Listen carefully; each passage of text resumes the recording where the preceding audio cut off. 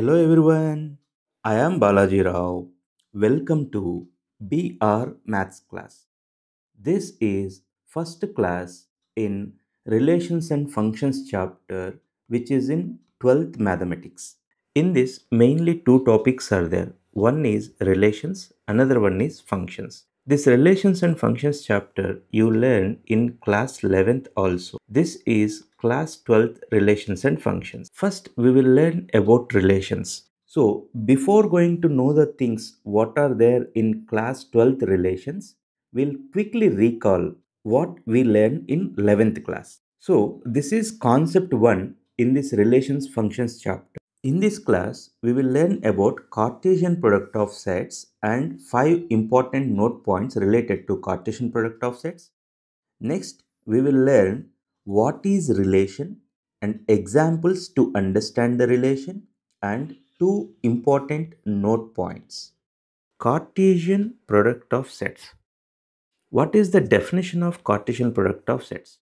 You take any two non-empty sets. Cartesian product of sets A comma B is denoted by A cross B. That means whenever you see this symbol, we read it as A cross B. This indicates that Cartesian product of sets A comma B. And A cross B is defined as set of all ordered pairs from A and B. Set of all ordered pairs from A and B. What it means? See, whatever definition is there here, this meaning I written in set builder form. You see, A cross B is set of, you see here, set of all ordered pairs. Ordered pair such that first element is from first set, second element is from second set. You observe here, set A is 1 comma 2, set B is 3 comma 4 comma 5. Then how to find A cross B and B cross A? After this example, you can easily understand how to calculate A cross B and what is Cartesian product of sets. See, if you want to calculate A cross B, first you write set A 1 comma 2 cross set B. Set B is what? 3 comma 4 comma 5. How to calculate A cross B? You take one element in set A and you pair with all other elements in set B. That means 1 comma 3, 1 comma 4, 1 comma 5. 1 comma 3, 1 comma 4, 1 comma 5.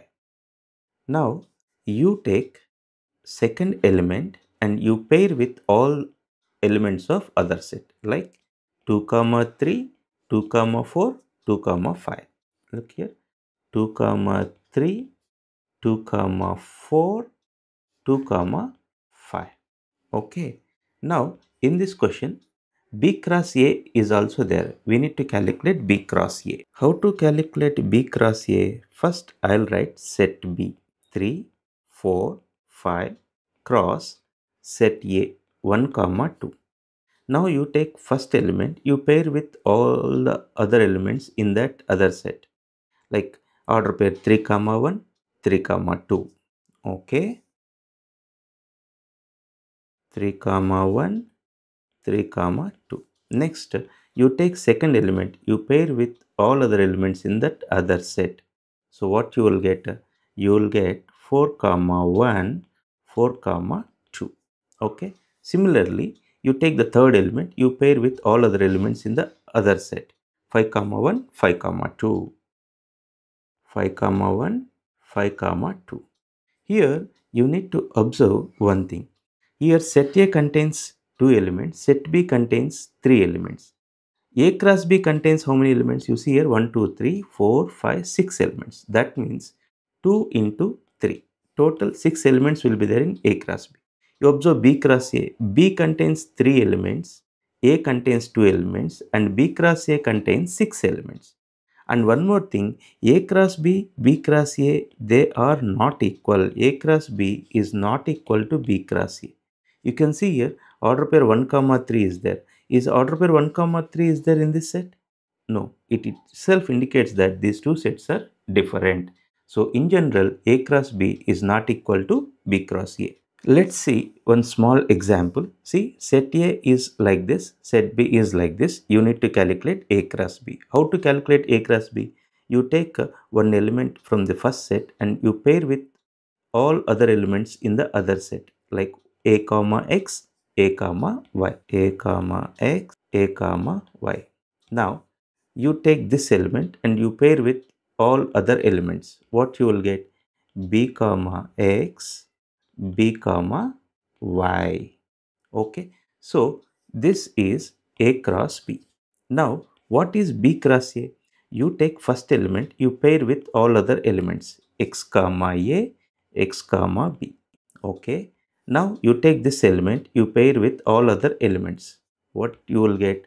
Y comma a, y comma b. So now you know how to calculate a cross b, b cross a, or p cross q. All those things you can calculate. Now we are in relations and functions chapter. Before going to know the definition of relation, we learn what is meant by Cartesian product of sets. In this Cartesian product of sets, some note points are there you need to know. See, let's see the first note. What is first note? If set A has m elements, set A contains m elements, set B has n elements, then number of elements in A cross B. As we discussed, for example, you see in this example, set A contains 2 elements, set B contains 2 elements, A cross B contains 2 into 2, 4 elements, right? So, if set A is having m elements and set B is having n elements, then number of elements in A cross B is what? Is mn. Look here, mn. Okay, the same thing we can write like this also. Set A contains m elements, set B contains n elements, number of elements in A cross B is mn. Okay, and we already discussed at this point. In general, A cross B is not equal to B cross A. And what is this note 3? Note 3 is if either A or B is empty set, then A cross B is a empty set. I'll try to explain this. Suppose set A is like this 1 comma 2 and set B is like this empty set. Then if they ask us to calculate A cross B, what you will write? See, you take one element here and you pair with all the elements of this set. But in this set there is no element to write. So in that case, either A or B is empty set. Either A is empty set or B is empty set. In that case, A cross B is a empty set. This is the definition, right? Either A or B is empty set, then A cross B is a empty set. Similarly, if either A or B is infinite set, then A cross B is a infinite set. For example, set A is like this 1. Set A is A comma B and set B is infinite set like 1, 2, 3, something like this. Then what is A cross B? A cross B. You take one element in this set and you pair with all these elements. While pairing, you can observe here infinitely many order pairs are coming. So A cross B means what you will say? A comma 1, A comma 2, A comma 3, A comma 4. It continues infinite set. This point you observe either A or B is infinite set, then A cross B is an infinite set. And next important note point is if two order pairs are equal. See here. From this, it indicates that corresponding coordinates are equal. Suppose first coordinate x equal to a. See, when they give like this, from this we can conclude that x equal to a and y equal to b. Okay, somewhere you saw something like this. From this, what you can say? You can say that a value is 3, right? And b value is 4. What is the definition of relation? You see, A comma B are any two sets. You take any two sets A comma B. Then any subset of A cross B is called a relation from A to B. Here you need to know what is subset. See, when we say a set A is subset of set B, if all the elements present in set A are present in set B, then A is called subset of B. For example, set A is like this 1, 2, 3. Set B is like this 1, 2, 3, 4. Is A is subset of B? When we say A is subset of B, all the elements present in set A are present in set B, then we call A is subset of B. Yes, all the elements which are in set A are in set B. So we call A is a subset of B. Here B is a subset of A? No. When we say B is a subset of A, all the elements present in B are present in A. Then we say B is subset of A. Here B is having the element 4 which is not there in set A. So B is not a subset of A. In this example, A is subset of B. Here, this is the important one. Any subset of A cross B is called relation from A to B. To explain this, I'll take an example. You see, set A is 1, comma 2. Set B is 3, 4, 5. You know how to calculate Cartesian product of sets. Here, this we learned. This is Cartesian product of sets. A cross B, I want to calculate. First, I written set A, I written set B. Now, I will calculate its Cartesian product.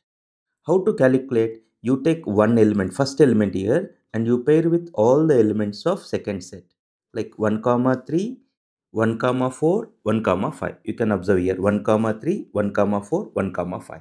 Now you take the element 2, you pair with all the elements of set B, that is 2 comma 3, 2 comma 4, 2 comma 5.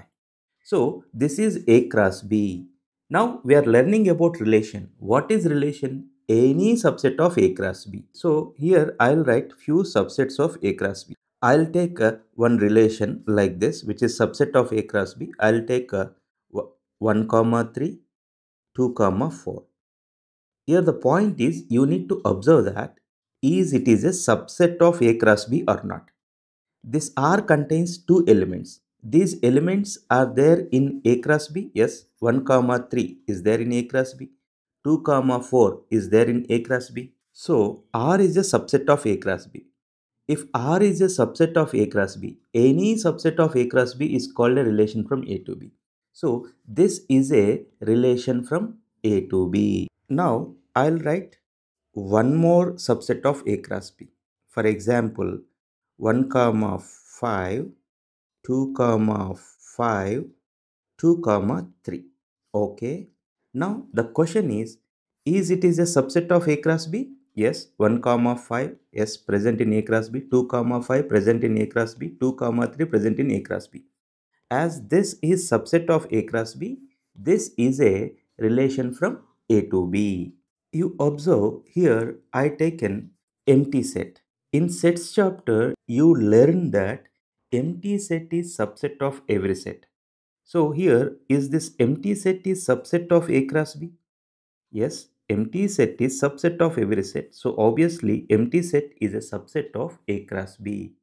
So any subset of A cross B is called a relation from A to B. So this relation R3, it is a relation from A to B because it is a subset of A cross B. So this is also a relation from A to B. Now the point is like this, how many relations we can write? How many subsets we can write for this A cross B?